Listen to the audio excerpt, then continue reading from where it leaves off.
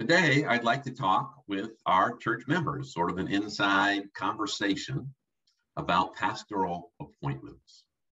When I began many moons ago as a Methodist pastor, I was required to go to an orientation session in Leesburg at the Life Enrichment Center. After a couple of days, they brought up in front of our group several clergy that would be retiring soon and served in the conference for 30, 35, 40 years in length. And they asked them, well, what is it that led you to stay in the ministry? How were you able to stay in the ministry with such longevity? And they kind of laughed and kind of shucks, and they basically said this: we couldn't do anything else. And it kind of, at first it was like, ha, that must be false humility. They're not talented enough to do anything but be a pastor. They couldn't make it elsewhere, so they decided to become a pastor. But then it occurred to me what they were saying is that they weren't released to do anything else, that the calling God had on their life had remained and had compelled them to stay in ministry. And that has really stuck with me over all these years. On the good days, God's calling, when I'm on the mountaintop, is bright. It's a drawing, it's a wooing, it's an excitement, it's a rush to be called as a pastor. On the hard days in the valley, it's more of not being released from the ministry.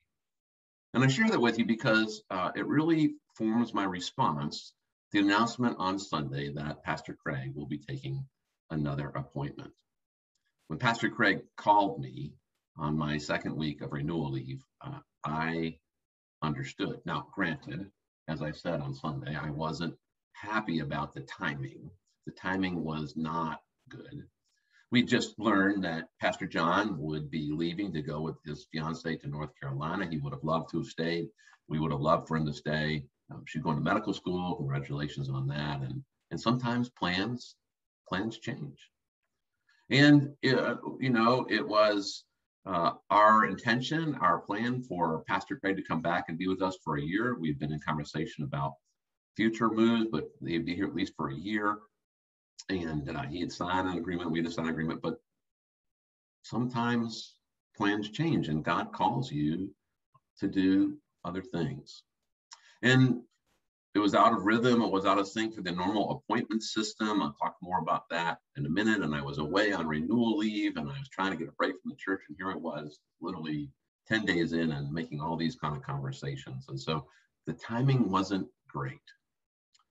But that said, I understand where Pastor Craig is coming from. He feels called to take a different role.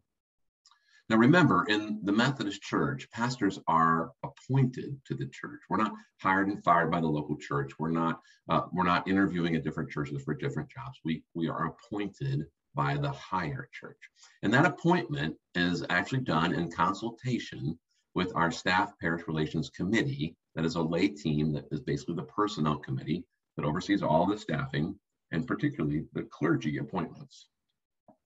And it's something that is done or is able to be done on an annual basis.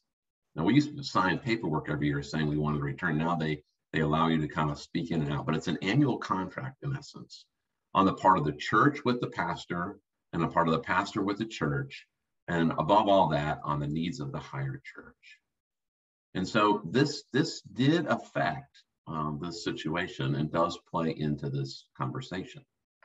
Now, for one, appointments are a little trickier at the beginning of your ministry than at the end.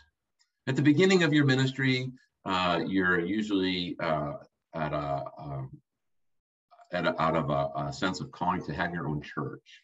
That's kind of the expectation in the church. Unless you decide early on you're going to be a career associate, which is a pretty limited number, and there's plenty of opportunity. And so you become an associate usually at the beginning to be trained, to learn new systems, to get a sense of what it is to pastor. I was an associate pastor for 2 years at First Coral Gables, and then I went on to take my own church. Pastor Craig was here for a year, came for a year as an intern, and I wound up staying 5. And I'm grateful for those 5 years and the work that he did. But that's a little longer than most new clergy stay as an associate pastor. Second, as a new pastor, you are actually appointed close to a minimum salary that is set by the higher church. They set a minimum salary so that small churches can afford a pastor. And of course, you know, Methodist clergy pay all of their own taxes is another layer of cost to us. And so there's that factor that's weighing in about, you know, provision for your family and all that works on with that. And then, of course, the denominational conversation going on right now and the upcoming split of the church over the ordination and marriage of those in the LGBTQ plus community, our brothers and sisters. And you may remember a couple of years ago, I had a meeting of the church and we sat down and I said, this is where I feel God is calling me to go. This is what I believe. This is where I'm going to lead the church to be more inclusive this way. And I'm not going to use a bully pulpit, but this is what I feel called to do. And I have to tell you, that's anxiety producing, because it's basically saying, this is what I think God tells me to do. And you're going to have to kind of take it or leave it with that, or take it or leave me with that, right? And so, you know, that's also part of this whole conversation. And so it's been challenging, and I certainly understand, but at the same time, want to say I'm grateful. I'm grateful for Pastor Craig. I'm grateful for his service. I'm grateful for the way he's worked to teach us and to preach and to do pastoral care. I'm grateful for the reconciliation and work to do between ministries, the founding of the Foundry Ministry, and so on. I know that he has been a blessing and will be a blessing to many in the future years of ministry, and pray that God goes with him and Aaron and their children. So, will we replace Pastor Craig? Well, right now, we just don't know.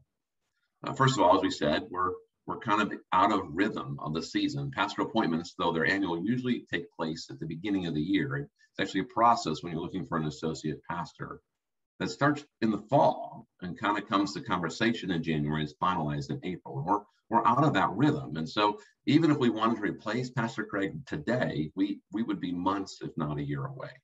And so that's part of the conversation that needs to be taken in. Second, we really have to consider if we should take on another associate pastor. Very few churches have two associate pastors, at least in the Methodist Church. In the conference of 650 churches, maybe 24. Only 2 or 3 churches out of 650 churches have 3 associate pastors. We are resource blessed, and we've had that opportunity through some of the things that evolved, but in this situation with COVID and the challenges facing the church, should we really be looking for another associate pastor? And when I first came to meet the staff parish team about my being appointed here, to meet me because they knew I was coming, they were very clear. They wanted me to make sure I took care of my family and myself, my health, and so forth. And I shared with them that I appreciated that. And in order to be effective, since I couldn't do everything and also be healthy, what did they think should be my priorities? What would they prioritize if they were me in selecting what to do? And they went around the table and they named literally 17 different things that they thought I as a pastor should do. And I hear that in this context sometimes, where someone will say, we have too many pastors in this place.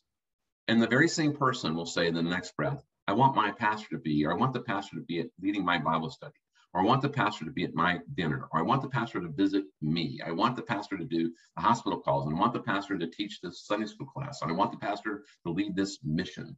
And it just doesn't reconcile together. And so we have some ongoing conversation right now at the leadership level about what should pastors be doing, what can pastors not do, and others can help to carry on the ministry. And so we'll update you as we go forward, but right now we just don't know. The good news is 2 things. First, we have 2 wonderful associate pastors. When Pastor Gary and Pastor Jane were leaving after 2 decades of incredible service to our family to take their own church, we looked for an associate pastor, and Pastor Rachel was appointed here. And we have been blessed. She had big shoes. She stepped right in. She's provided wonderful leadership. She's a part of the family already in a quick year. And we're just super pleased with her presence.